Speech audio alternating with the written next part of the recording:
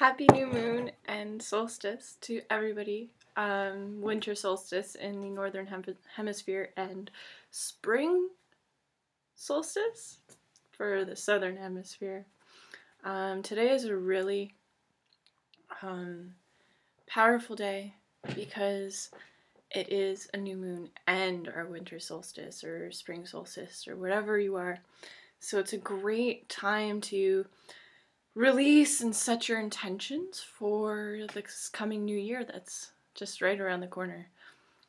I was feeling a pull today to do a reading for everyone, and so of course I'm going to call upon Archangel Michael and Archangel Gabriel and give these cards, my Gaian cards, all of the love in my heart.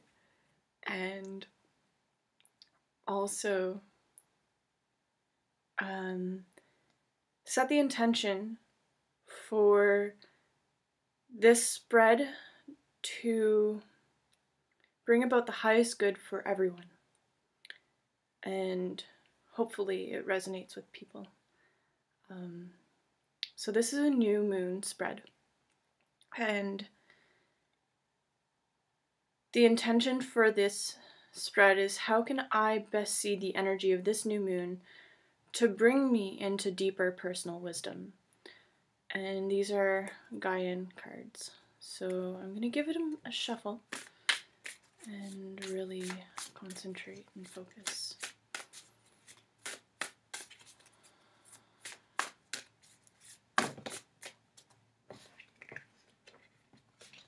Great, so 5 cards just jumped out at me and they're all face up. So I guess this message is kind of important, and I'll just lay them out and we'll see what they have to say.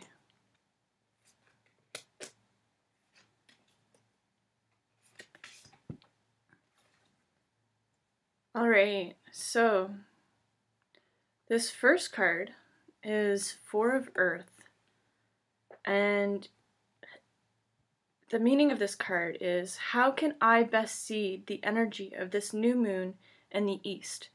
And this is in communication, thought, information, intention, and meditation. So 4 of Earth, and I will just read to you what that one has to say.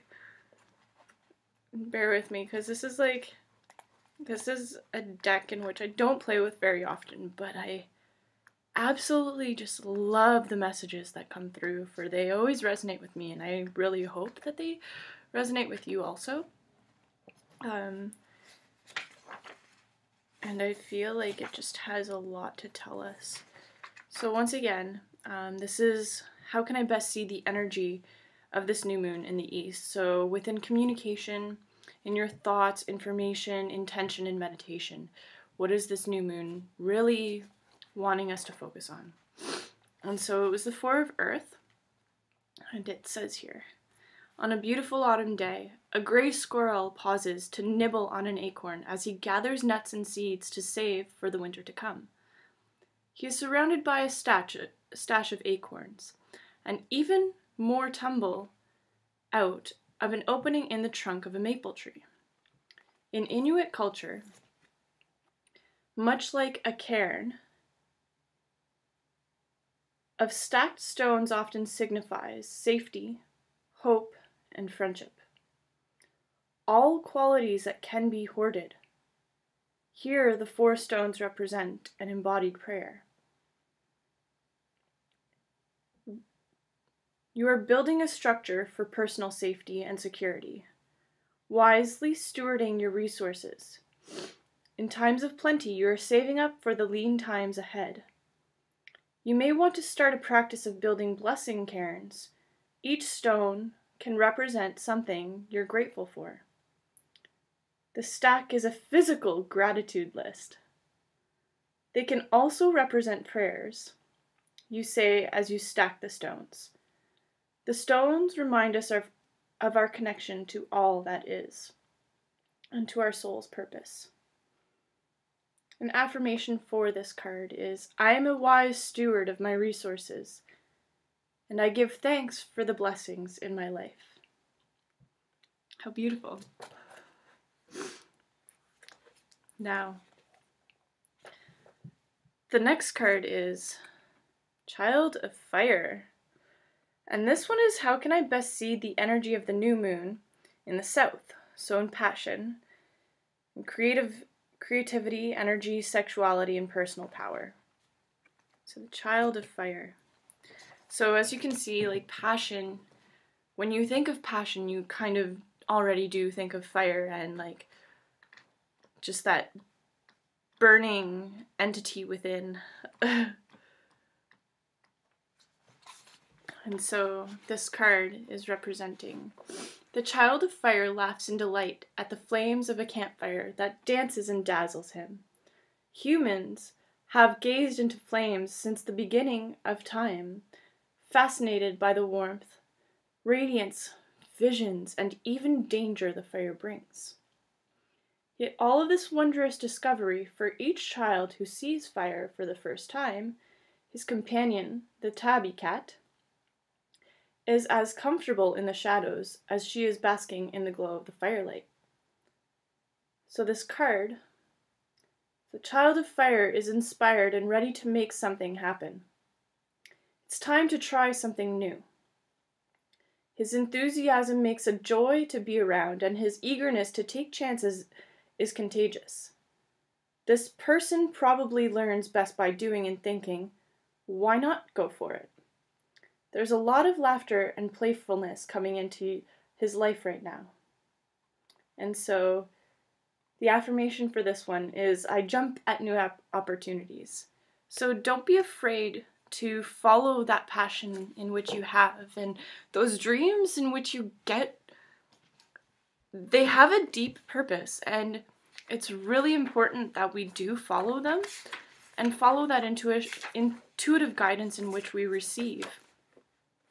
And so then you can create the things of beauty in which you desire to see in the world, which is really cool.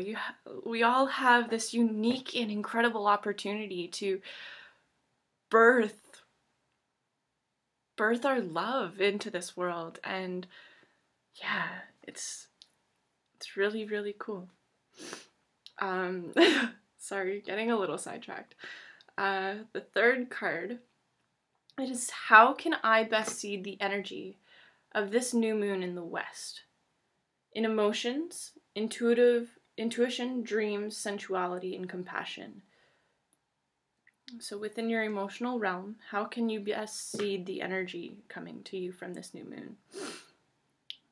Oh. This is the Explorer of Fire.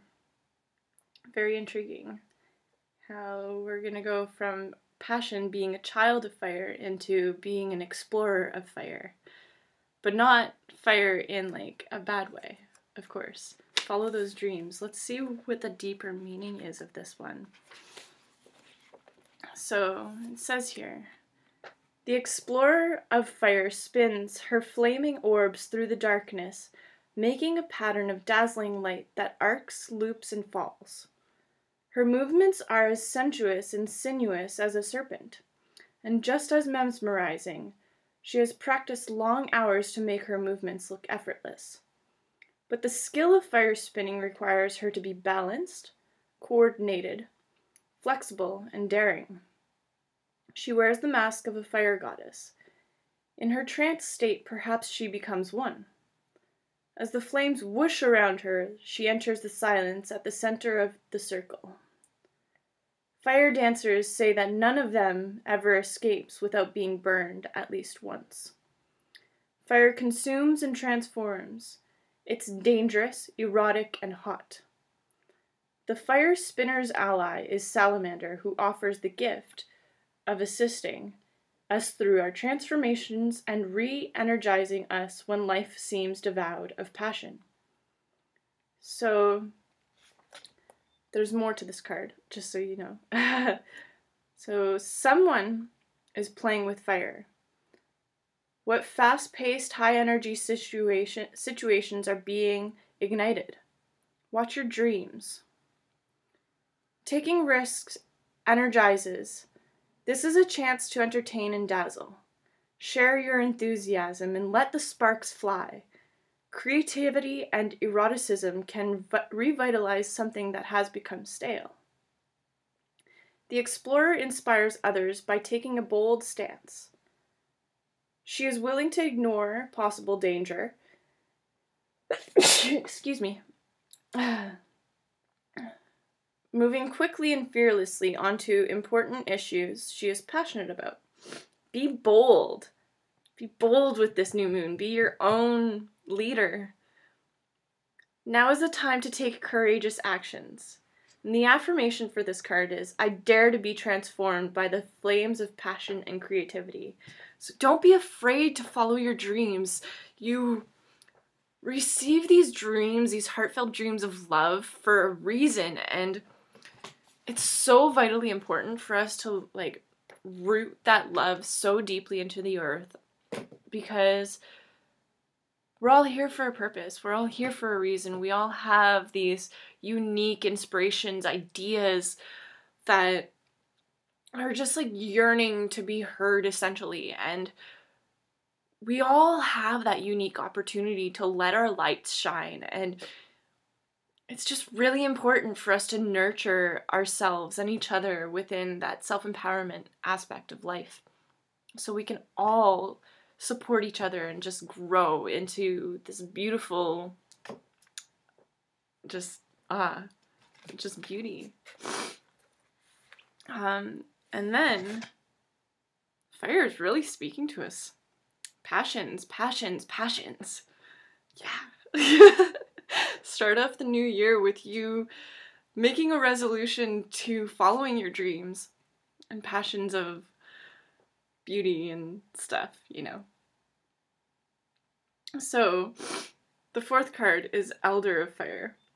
How can I best see the energy of this new moon in the north? Instability, security, health, finances, manifestation. So, let's go see what the Elder has to say to us. I find it really interesting how, we're okay, so these are your resources, and this is what you already have, which is when we're looking to the external world as to what we do already have to play with, essentially. And the Child of Fire, the new moon, is telling us that, even though there's all of these other things that are out there already for us, that are already created, you still have dreams within yourself. You still have these passions and creative energy that you're meant to use. And then the next step is following that emotional, intuitive guidance to explore those passions and creativity within us as an energy that we can play with and enjoy, essentially, and bring forward. And then within our stability and security, the Elder is speaking to us right now, which is really important stuff. So the Elder of Fire is a healer, squats on the earth in front of an altar, honoring the ancestors during Los Días de los Muertos, the Day of the Dead. She holds a handful of burning herbs that directs waves of energy, dissipates the foul, and bring in the sweet. She lives in La Época del Mito, the time of the myth, the other world, as much or more than she does in the world of consensual reality. Her gaze, directed at the viewer, is potent and challenging. She reminds us to open up to the other world, the world of energy, of patterns, spirits, and invisibles. When we shift our inner reality, our outer reality shifts as well. So really focus on your personal guidance internally.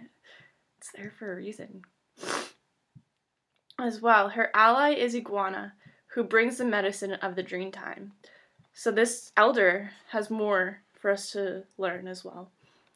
The Elder of Fire doesn't sit back and accept things as they are, bringing us back to the Four of Earth. She embodies the power of transformation, her gifts of the shamanic and healing arts. She may use charms, spells, and incantations to facilitate needed change. So prayer is a very good thing. as well as meditation. Take your time to really center within yourself and focus on your own personal energy and frequency, and really just get to know who you are internally as a being. That's really important, especially when we have so many things from the external world bombarding us and coming at us from so many different angles. It's really, really, really important for us to kind of like peel away those layers and just really go within. But she is equally likely to use a pen, paintbrush, or a spoon, and an old cookpot. This is someone whose vitality and pride, dignity, and accomplishments are powerfully attractive. But they can intimidate as well. There is currently a chance to slip between the world and the other world, moving power and creativity back and forth between the two. Make things happen. So to bring about your sense of security, it's all about you coming back to yourself and really, really following those dreams, those passions, that intuitive guidance. It's just, we're giving it to us for a reason, and it's so important for us to follow it. And the affirmation for this one is, I am at home in the worlds of power and transformation. So really just, as intimidating as it is to follow your dreams, yes, there will be challenges along the way. Life throws us challenges, but the thing is that like, it's really important for us to follow them and just really focus that energy and know that we can help ourselves and transform ourselves to become better, essentially, and grow and thrive together as humanity is meant to do. So that's really important. There's some great messages coming through right now, and I'm really happy about this because it's really resonating with myself, and I really hope that it's also resonating with you.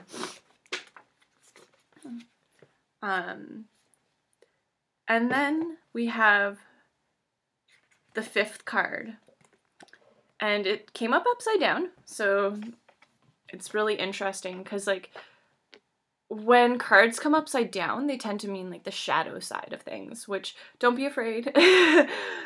Shadow side is essentially just like the internal work that we have to do within ourselves to really get to those dreams that are within us. And this one represents, how can I best see the energy of this new moon in the center? So the connection to spirit. And so that's really funny how it does come upside down. And this one is the Priestess. So let's go to the Priestess. Bear with me. I'm just going to put this card down for a second so I can find the Priestess, number 2. Okay. So the Priestess, really telling us to follow our dreams, and that's exactly how we get in touch with our spirit, with our creativity, this just for some reason is making me really happy, but it's really important for us to follow those dreams rooted in love, and don't be afraid. There is a voice sometimes maybe that can cause you fear, that is like false evidence appearing real, but it's not actually real, and essentially is distracting you from actually really looking within yourself to figure out what your internal dreams are without having the pressures of the external world coming at you and making you feel either small or not worthy or anything like that. So yeah, follow your dreams is what it's saying for how can you really root within the your energy towards spirit with this new moon. And so the Priestess is the woman of mystery, calls upon us to turn within when the moon is waning. Listen, she says, to the voice of the wind. One second.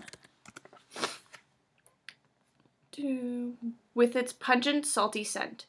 Listen to the voices that arise in your dreams or from your womb during the times of moonflow. She sits before the willow veil of the Hecate and hears the unspoken words of the owl and salmon. The sea behind her is illuminated by a waning moon. At her side is the sleeping goddess of Malta, who sends healing dreams. In her hands is the ruby fruit of Persephone, a symbol of fertility, death, and sexuality. Is she maiden? Is she crone? She carries both within her, balancing the wisdom of age and her freshness of youth, and holds fast to the autonomy of both. Shh, the priestess whispers. Guard the mysteries. Constantly reveal them. And because this card came upside down, so it's when you read the shadow side of this card, it says, someone may be denying or devaluing non-linear, irrational ways of knowing. So don't devalue your knowing. It is unwise to squelch your intuition and dishonor your feelings. Are you ignoring your dreams and the messages they bring? You or someone important you may be caught up in a delusion or illusion or spending too much time in otherworldly reality. Perhaps it is time to emerge from seclusion, reveal secrets, and be more active in the world once again. So what I'm sensing from this is that we have these dreams that we're receiving, and it's really important for us to not just simply dream about them and get lost within the world of dreams, essentially, but to really take those dreams and root them into our actual reality. And the affirmation for that card is, I know when to speak and when to keep silent. So that means just really meditate upon what you already have and what you can give to the world, essentially. And that's, yeah, it's a really great, beautiful message I'm feeling. And it's important for us to share. It's really important for us to share. And we're all living essentially this waking dream, and it's important for us to recognize that and work together to create it to be the most beautiful, loving, peaceful dream in which we can really create it to be. And so with that, I wish you all the absolute very best, love-filled, beauty, merry, happy holidays, winter solstice, spring solstice, new moon, just namaste, and I really hope the very best for all of you. And if you have any questions or concerns or anything like that, just please feel free to send me a little message, comment box. I will be happy to speak with you. Have a wonderful day. Bye.